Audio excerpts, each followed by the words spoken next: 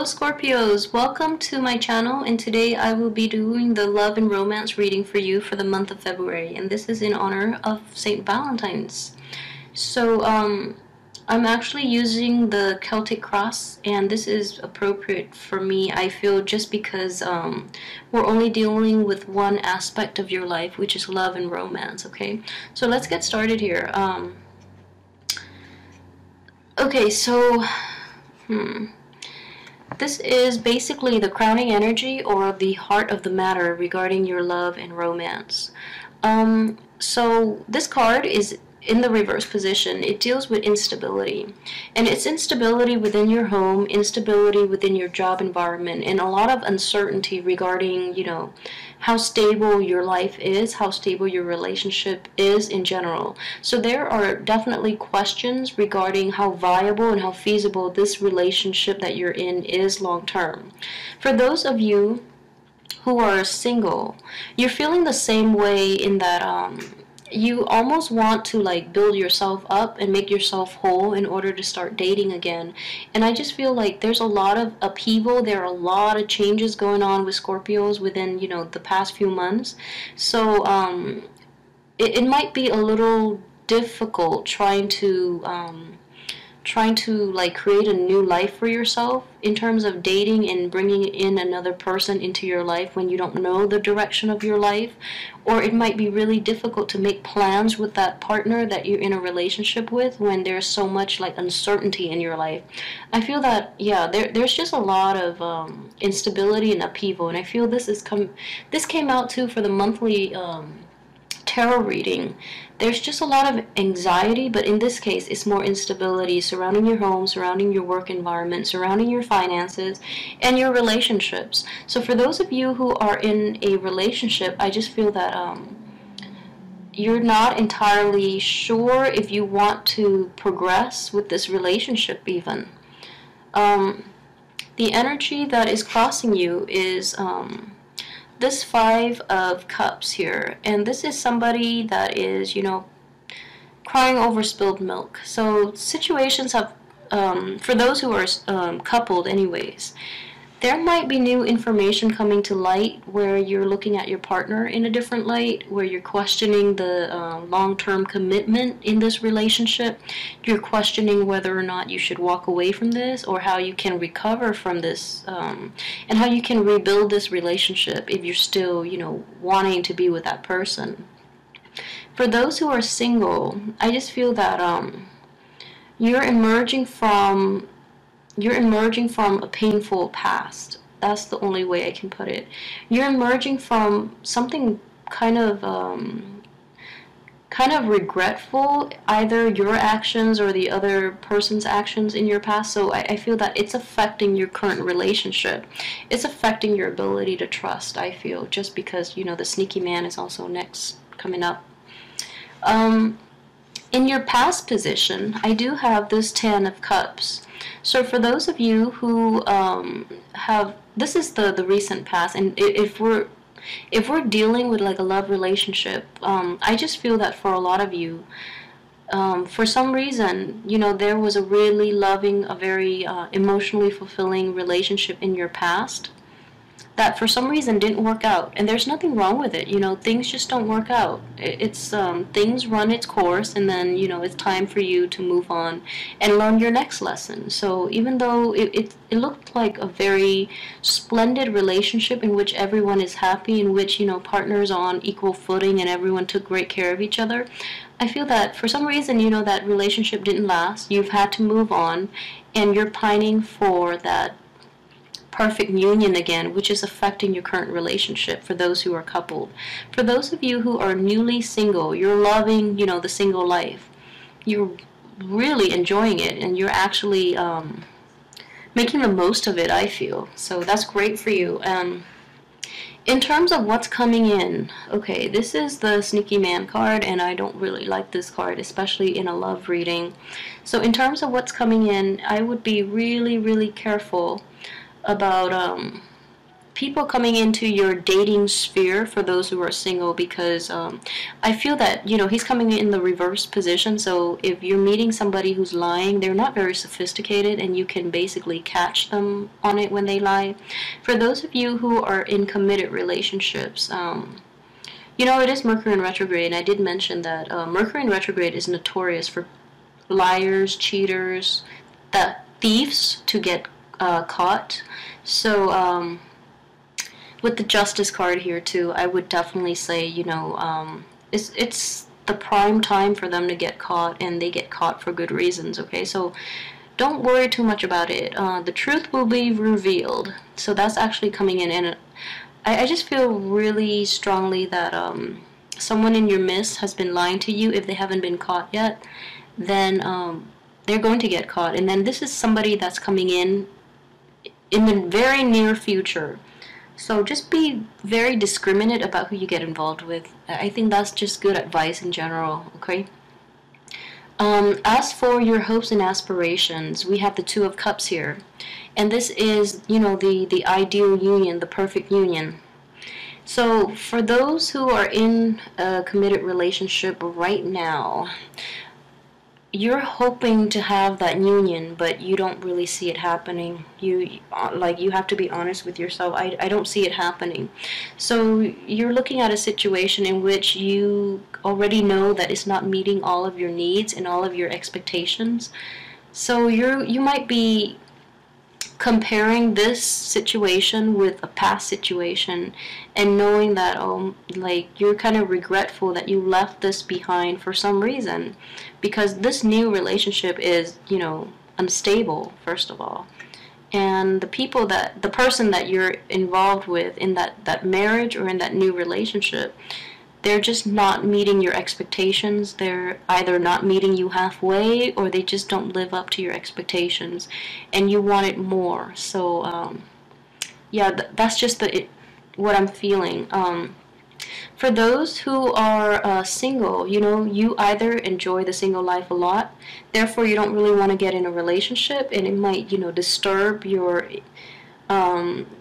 freedom. Like you feel that it's restrictive, okay? And then for those who are dating again, you know, you do want to meet that person. You want to have that perfect union again, but you just feel that all the people you're encountering are like liars, cheaters, thieves. Therefore, your hopes are dashed that you will never ever meet that person.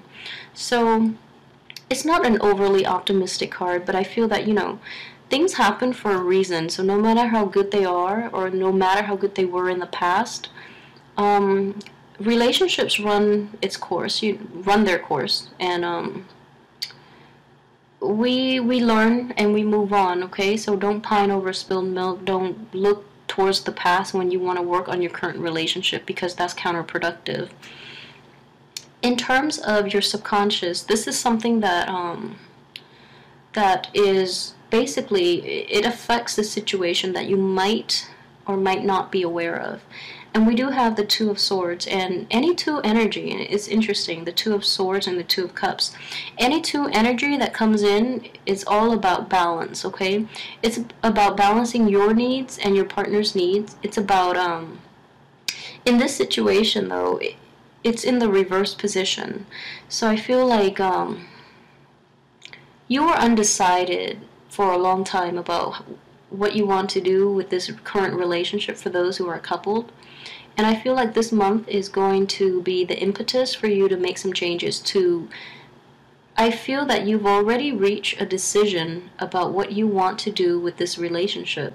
And this month is the month that you have to decide, because you don't really have a choice. And at the same time, I just feel with the Two of Cups in reverse, you feel like it's not meeting your expectations, therefore you need to move on. And that's just the energy I'm getting. So, you know, really assess. I feel like you've already made up your mind, but fully assess, you know, things.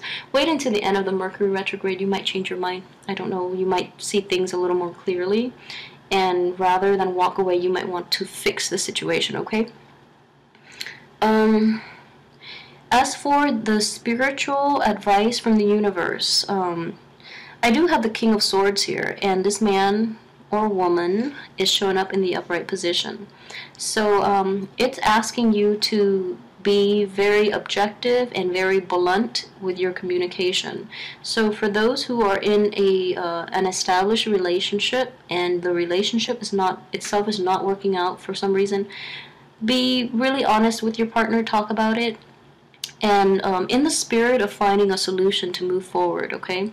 So if you're not feeling it and they're not feeling it, it's best to part ways, okay? So this man is very decisive, and he asks you to be as well, be very decisive. And I know this is opposing energy because you're a water sign and this is an air sign, but they like decisiveness. And it's also honesty as well. And I feel, you know, we have the Lovers in reverse, we have the Seven of Swords in reverse, Two of Cups in reverse.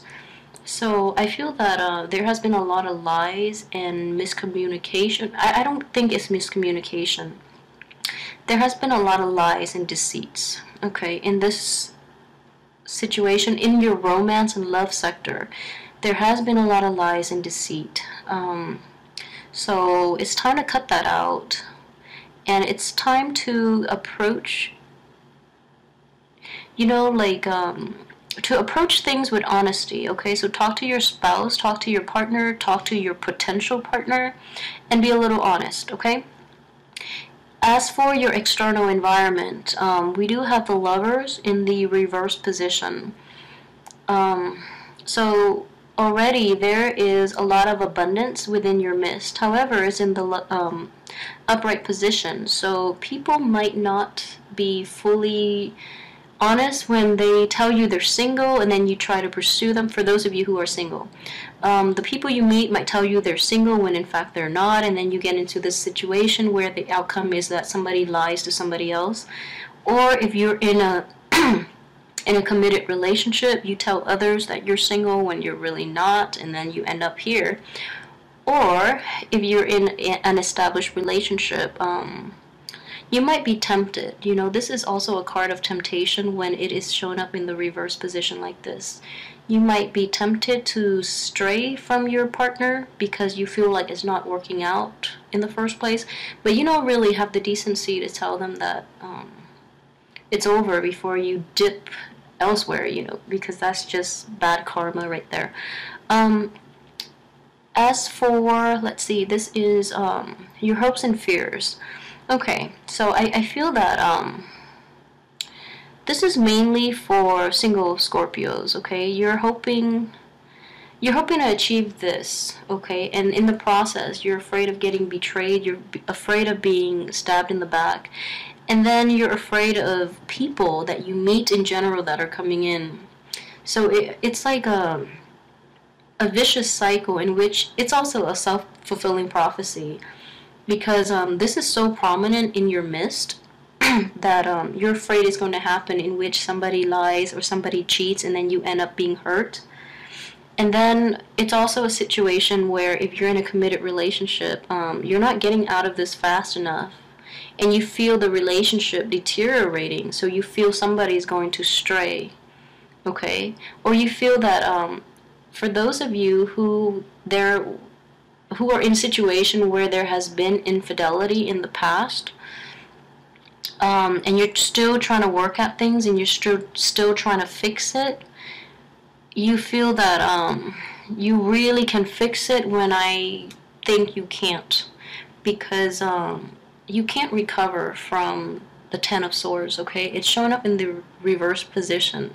So for those of you who have been in a relationship in which you or the other party has been unfaithful or have been lying and cheating, and you're hoping to overcome it and work together and trying to, you know, rebuild that relationship and trying to work things out, I just don't see it having a positive outcome, especially for this month, but I just don't see it having that outcome. So just be honest with yourself, okay? Is it really worth salvaging when someone betrays you? So I don't think it is. I honestly don't think it is, just the way the cards are laid out for you this month. Okay, so in the outcome position, the first card I have is Justice in the reverse position. So Scorpios, if there has been a lying, or cheating spouse, just know they will be caught, okay? And then likewise, if you have been lying and cheating, just know things are not going to be in your favor this month, and I'm sorry to say. And for those of you who are single, the people you meet are going to be not the most dateable groups of people. So I want you to be really aware of that. And I don't know why Libras are showing up all over for all the other signs too, and Libras keep showing up in reverse. So if you're getting out there and dating, most likely you're going to attract a Libra. And be really, really careful about Libras this month.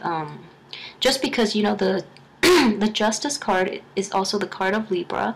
It is showing up in the outcome position. So that is strongly indicative of a Libra coming into your life for those who are single and looking, or for those who are dating but for some reason are looking.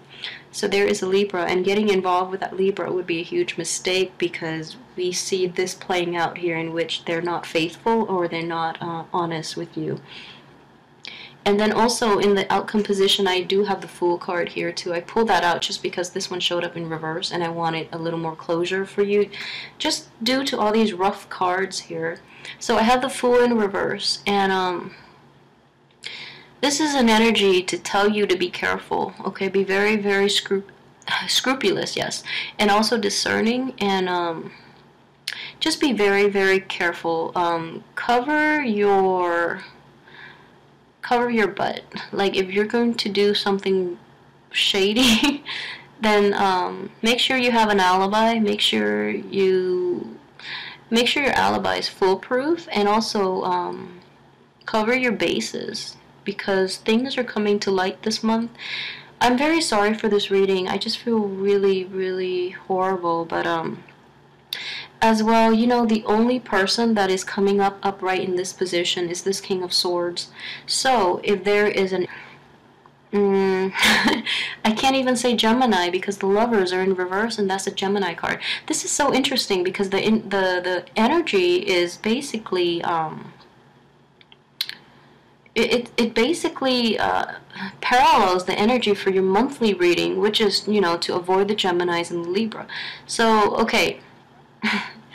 If there is an air sign, so the only air sign left that is, honest is the Aquarius. And Aquarius are very honest, actually. So if there is an Aquarius in your midst, for those who are coupled or single, and they're giving you advice, I would say take their advice, because they're the only ones showing up upright in this spread. So take their advice, and honesty is everything to this person, and honesty will make your life so much more manageable, because this is very toxic, very deceitful energy that I'm just getting with this spread, okay? So it's supposed to be an optimistic love reading, in honor of Valentine's Day. But it's coming to this, and I'm really sorry. I don't know what to do, and I try to pull out another card, and then it's the Fool in reverse, which is telling you to be careful. So on that note, that's how we're going to end. So for those of you who have not done anything wrong to anybody, and you don't know why this is coming out like this, I don't either, what I would suggest is just be very careful about people this month. And this is just also for your monthly reading, so be careful of Libras and Geminis, okay? Aquarius are fine, they're fine. Gemini and Libras, be careful of them, okay? And then don't take too many risks, especially with people, because they're very dishonest with you at this point, okay? So that's my advice for you this month. Stay home, stay home. So I'm very sorry for this sad reading, but I do hope that you have a wonderful Valentine's Day, and let me know how things work out for you. Let me know how this plays out in your life as well. I'm very curious to find out, and leave me comments too, and let me know, and like, subscribe, and share. I will be back next week for your weekly reading. Thank you so much for your time and for watching. Have a good February.